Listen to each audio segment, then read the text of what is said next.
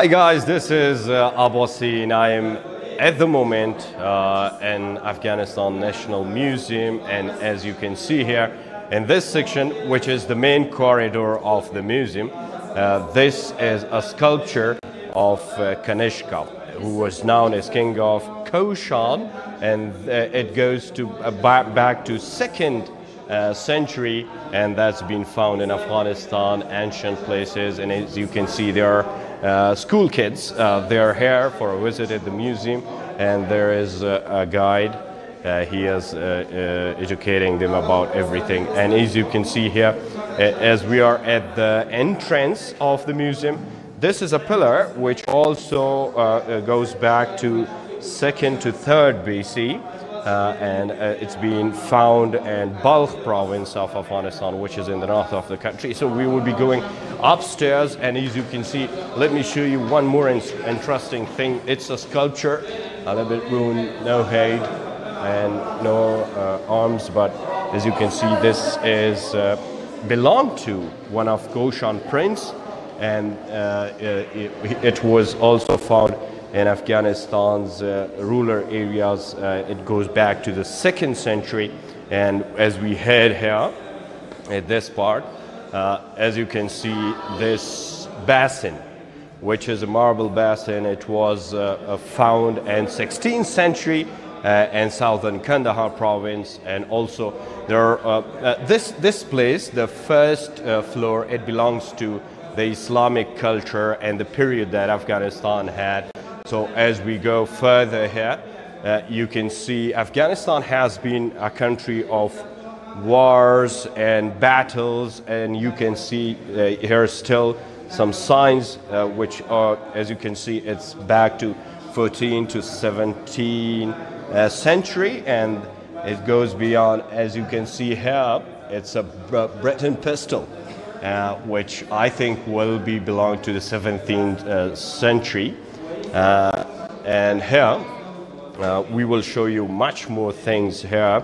If you follow me right here, there are also bowls, some kinds of it's also belong to back to Islam, Islamic history of Afghanistan. As you can read here, Arabic word from the Holy Quran. And also, as we go further here, among those kids from schools in Kabul, here are also some sculptures. It belongs to 17th century indeed, and that's the main spot of the museum. And here is a beautiful artifact which indeed belongs to 14th century, I was told by the museum authorities. And here it's also belong to the Islamic era, a very beautiful piece of art which goes back to 13th century, and that was the rise of Islam in Afghanistan. And somehow, and as you can see, this gate, which was usually used, it's made of lime stone, and it's beautiful, the lock here, and it's written it's belonged to 19th century and found from Kabul during the Islamic era or period of Afghanistan culture, heritage, and ancient. Here you can see a whole mosque, which was a small place for the pray and worship. It also, you can see here some places which are not ruined yet, Arabic letter and beautifully crafted, and this was a place where they were worshipping. Of course, it's not the exact place, but they were brought and prepared the same way as it was. Also some Islamic words here from the Islamic ancient history, which belongs to 14th to 16th century of the history. And we, as we go beyond through these areas, I want to show you this once more. Arabic letters here. Here are Arabic letters, which is drafted very artifact style. And as you can see, some parts were available to found, some other were not. And it seems to be like the way it looks now. It belongs to the Islamic period of Afghanistan. It was made on the walls. So that was the culture at that time. And as we see, these are the glasses that used to drink water, and also in this place, many believe the leaders of the era from Afghanistan, different emirs or the leaders, they were used to be drinking and eating in these pots, I mean. And as I showed you, we will be heading to this part also. And here, as you can see, let me show you these kids very closely. As you see, they are being educated right here at Kabul in the National Museum of Afghanistan. And here is a beautiful sword. It's metal kerch with golden color, with pod and silver color, back to 19th century. And the sword was covered with leather. As you can see, metal and leather. It's very old and almost a very long time. And this is a beautiful sword made of silver. As we had there are also some kinds of pots. As you can see, here is also Arabic lettering on this, and all these parts. And here it's written Farsi. Some kind of poem is written there, which belongs to the Islamic era back to 12th to 14th century. As we go beyond here, it's a beautiful piece of art.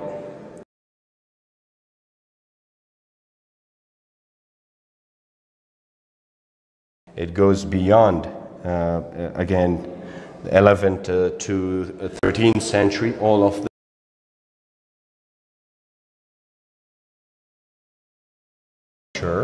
I think it's a mouse or whatever, beautiful one. And as we go beyond,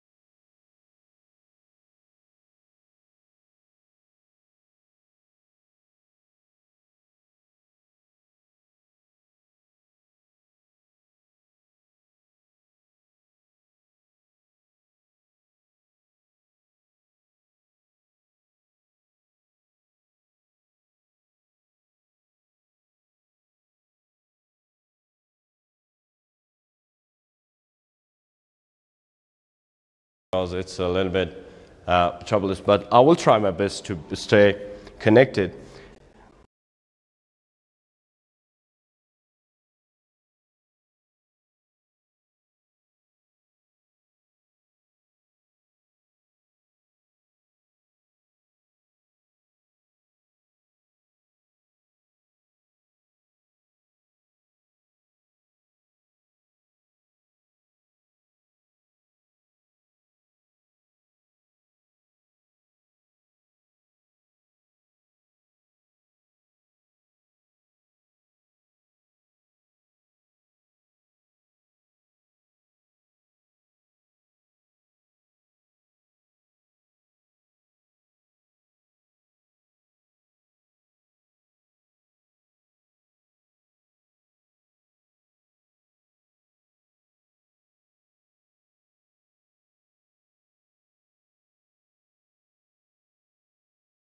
You can see here, this is another dress. It's also belonged to the ancient Afghan females back to 19th century.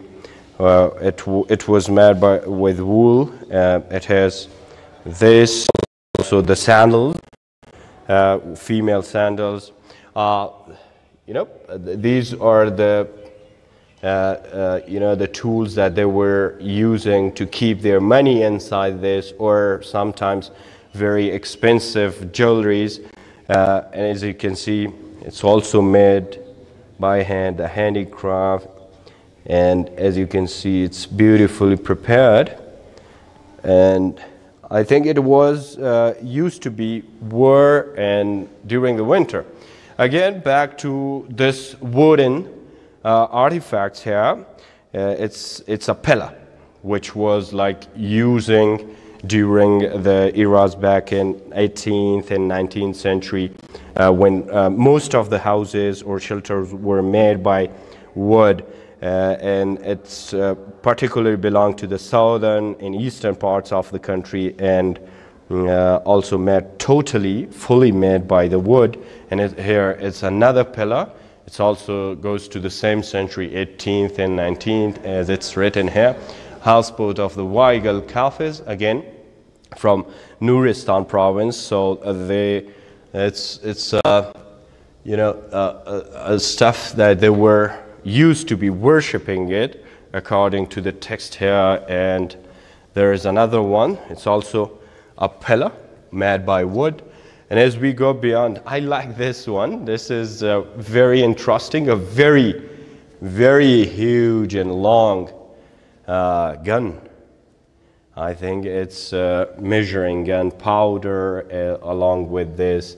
And also, as you can see here, it's again back to 18th century, 80, measuring gun, powder, container made of leather. It's made of leather. And this is a gun, so there it's bullets, where they were used to be, they would kind of powder to make it a bullet, and they were used to be used by this gun. And there's another one, so it's a collection. And I showed you male clothes of Afghan female, the dresses, and this is belong to, female. Now it's male, it's a turban, we call it lungi. It's back to the southern part of country like Kandahar, Helmand, Zabul, and other provinces. People were used to be wearing this, particularly those who were the leader of the tribes. So this is a male cloth.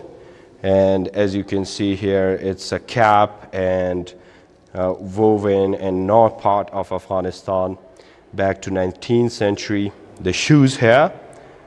And as we go beyond, this is, chai or tea. It's famous in Afghanistan, so let me show you. This was used for tea. And there is a beautiful teapot, a cup. It belongs to the 20th century, so not very long time during King Amanullah Khan era. And this is again a female dress here. As you can see, the sandals and this box was used for their jewelries. and it's a necklace. I think it was also used for water or some kinds of traditional juices. A very beautiful glass with it. It's also a shirt with sleeves. So it belongs to 19th and 20th century of Afghanistan. The women were used to be wearing this, again, these kids, for the tour. Let me show you some other jewelries here. It might be interesting for you guys. Bracelets. These are the bracelets. As you can see, this is, I think, a necklace. And again, this is, I think, used with a chain for a necklace. A very beautiful ring, Arabic lettering on it. It belongs to the Islamic history of Afghanistan. As also the earrings. Another bracelet here. And earrings also. So they are much more with some kind of precious stones, as you can see. Earrings, very heavy. It looks very heavy, but they were used to be wearing it. It's called tawiz in ancient Afghans. And as you can see, there is much more in this section. But this part, I'm showing you again, Afghans has been warriors during the history. So as you can see, a shield, a sword. It goes back to the 19th century with a leather cover. And this is a pistol, I think from 19th century during the Second Afghan Anglo War. Another gun with its powder. And also this. We were used to be watching this in the movies, but this is a living history of Afghanistan here. As you see them, you imagine a lot of interesting things, and you go beyond to 14th, 13th, 19th, and even 20th century, which is the recent historical heritage of Afghanistan put here in this section. We will be going now to another section, so follow me.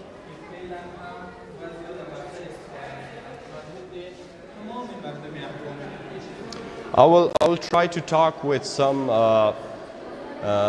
kids here, if it's possible, otherwise with the guides, if they're able to speak English, otherwise I will have to translate it for you, about their feelings. ماندانا باشین. انگلیسی صحبت کردم میتونید. You can speak English, right? Yeah, that's great. That's all he can speak. He can speak English. So, tell me about those kids. They are school kids. I saw them from their uniform from the Danish school. Great. So, tell me about your experiences. What are you guys doing here? In the name of Allah, I'm happy with speaking with you. And they are boys and girls. They are students, and they in Talaj Danish High School, and we bring here to get exploration and information about the things and the men of Afghanistan. And they are very happy, and they want to be a good students and intelligent students that get information about all the things of Afghanistan and museum. Thank you very much. Thank you. So as you said, they said you see those faces, you know, little girls, school girls from a private school. They're here, excited. I recall during the school, it's extraordinary experience to go some places like museum, and that museum, if that's Afghanistan museum, that's much more interesting. Here, it's more artifacts here. As you can see, I think this is very much familiar to the Chinese culture, because as you see those pictures, the dresses, I think it belongs to the Chinese culture. So tiled pot decorated with art of miniature with the royal seals, also designs with the animal decoration. contemporary period. I think they were brought or gifted by the Chinese authorities to the Afghan emirs or the leaders back in 17th, 14th century. Whether it's not written here in the tiled ways, which is also decorated with flowers, leaves inside this.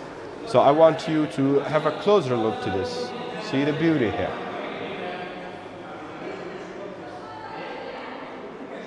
That's really, I liked it.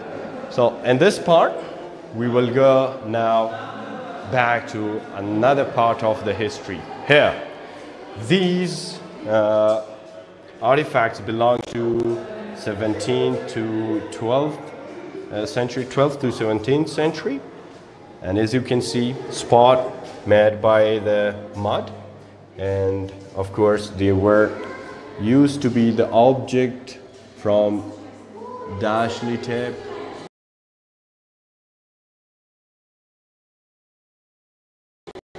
They are found.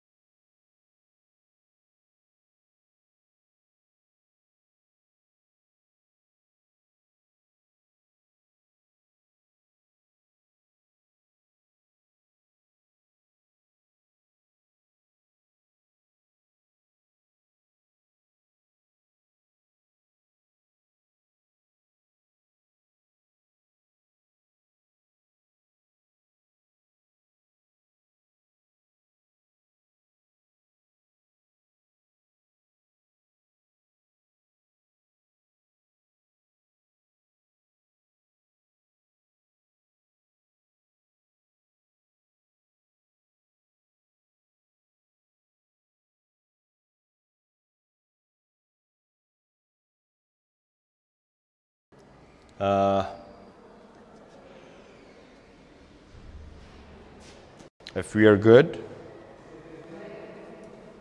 do you hear me?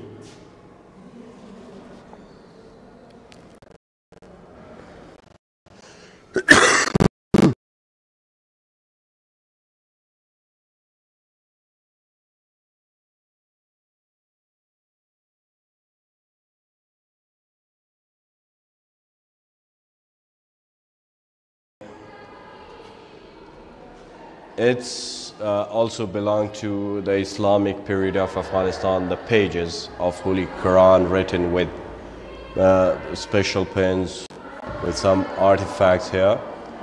It's from the contemporary period. The paper is from natural stone. It's written here. It belongs to the Ghaznavids and Khwaja Kamaruddin Chishti era, who was a leader of Afghanistan. Here is also holy words of Quran. As you can see, artifacts here. Also this part. In this part, it's made of the vases. They are temporary, contemporary, and made of glass. They were found in Herat province of Afghanistan. And here, a very beautiful table, as you can see. It's made of marble stone, a round table. It's contemporary Kauri, shell, jasper, marble stone during Abdul Aziz Hakak Zada. It was made by him. He was an artist indeed. And here is another table. It's made of wood, as you can see. And also as we go further here, this is the tool which was used for writing. People were putting papers on this or some kind of petal decoration. And here it's built. Two very beautiful builds back to 18th century. A very beautiful place here. And as you can see, most of the artifacts, they are also belong to the Islamic era and period of Afghanistan.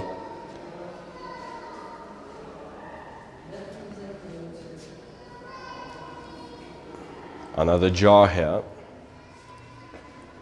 Pots, I think they were not used for eating or drinking, but these are like we use them today.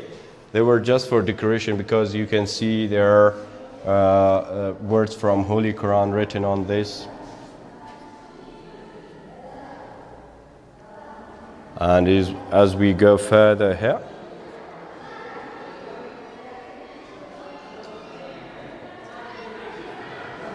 so we tried to reach out to the Bactrian treasure, or Ganjine Bakhtar, which is all gold, very ancient history of Afghanistan.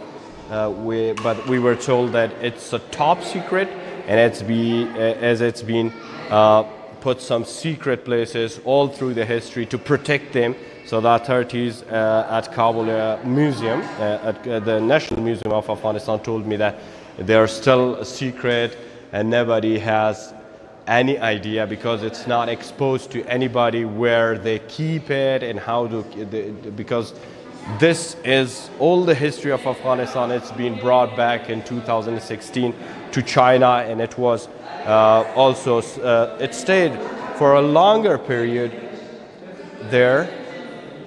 You can see the kids sitting here today. It's a fun day for them. Also, they collect the information about their ancient history, particularly from the Islamic culture of Afghanistan back to most of them from 12th to 20th century, and different kind of artifacts here available. So I think this is the time that we have to end with this live streaming. I hope you guys have enjoyed it. These are taking pictures. Then time for food up, and they've been enjoying here. So this is Afghanistan's National Museum, and I'm Abasin. Thanks for watching. Enjoy.